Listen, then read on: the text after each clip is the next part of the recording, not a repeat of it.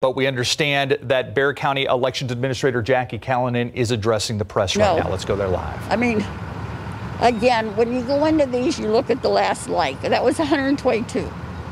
Then we had this huge rise in voter registration.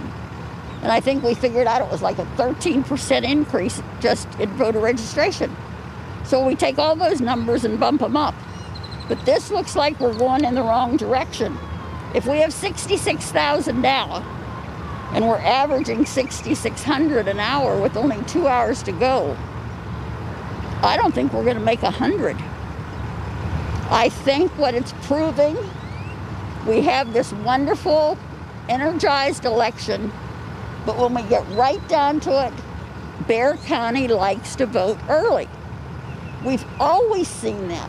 We've always seen that we get 60 to 65% of our voters historically come in for early voting.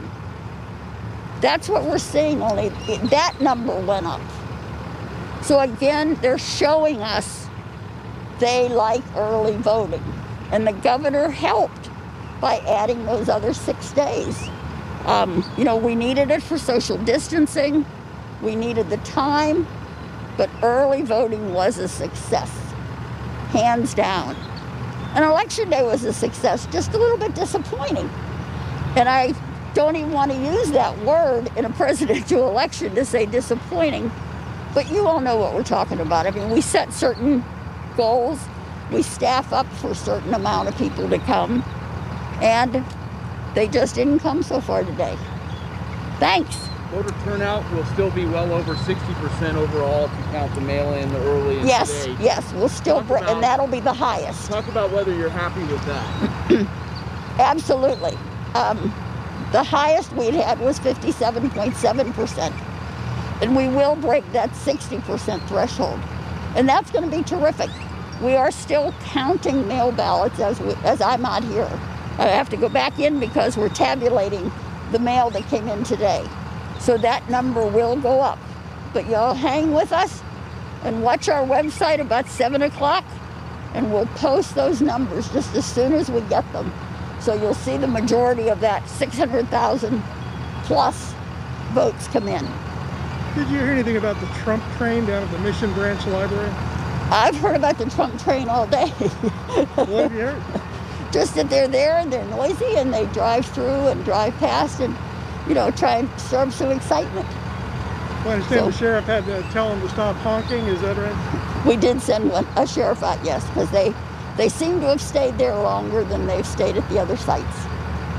But again, we have people right down here at the end of the block. They're going to be hoarse by the end of the day.